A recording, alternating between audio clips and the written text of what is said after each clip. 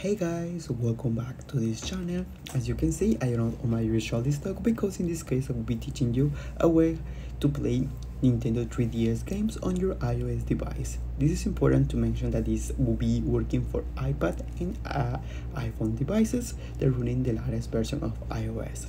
So make sure that you're running the current iOS version to be able to play this emulator without any issues. Also, all the links that we'll be using on this video will be in the commentary section on the pinned one, so make sure to take a look of that. So to start, also to mention that this will be a secure method because it will be only to download an app from the App Store. What we need to do will be just go to the App Store and then we'll need to search for the app Volume, in this case for this one, and just download the app. It will take a few seconds to download the app, and that will be all. We have the emulator installed on our end. It will be create this app over here.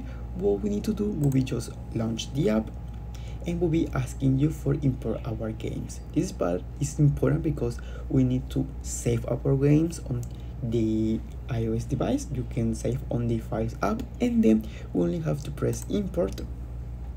It will show this screen, select where you have your game saved. In my case, I have on my root files options only open, and that will be all. It will be showing the game that I have at this moment. It will be asking me access for the camera. I will be allowing, and that will be all. We have the game running on my iPad iOS device without any issues. Additional, if you want to take it further, we can make some configurations on the iPad. As you can see on this panel, we have the settings toolbar. We have to press open the settings, and we can make some additional configurations that I recommend to do. In this case, the first one, I prefer to turn on this one because it will be helps on the performance of the game, reducing the lag.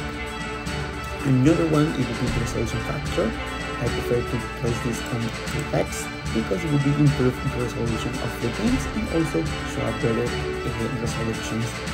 Keep in mind that if you are unable to play the game smoothly, I recommend also to reduce this one. So that will be all actually. You can select how to the render is price. I prefer to do it in this case, and also that will be all. We can continue starting the game. As you can see, the game is running without any issues on the iOS device.